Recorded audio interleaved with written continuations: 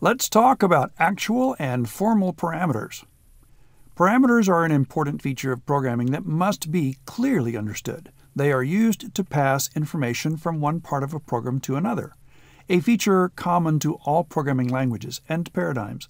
And there are two main distinctions that are important for you to understand. First of all, the terms actual and formal are used to differentiate between the parameters in method calls and method headers.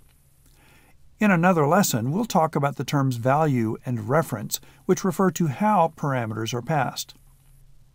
The actual parameter is a variable located in the parameter list of a method call, the one that passes the information to the method, like a person throwing a ball to another person. The formal parameter is the variable located in the parameter list of the method header, and is the one that receives the information, like the person catching the ball. In these two program examples we studied previously, we saw instances of actual and formal parameters.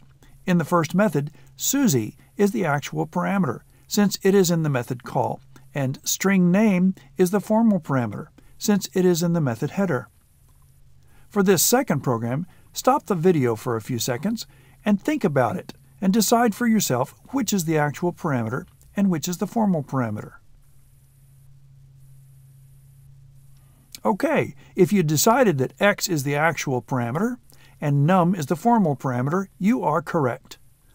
In this next example, there are three calls to the doStuff method, each with a different actual parameter, but each sending it to the same formal parameter x in the method header of the doStuff method, resulting in the output sequence that you see here.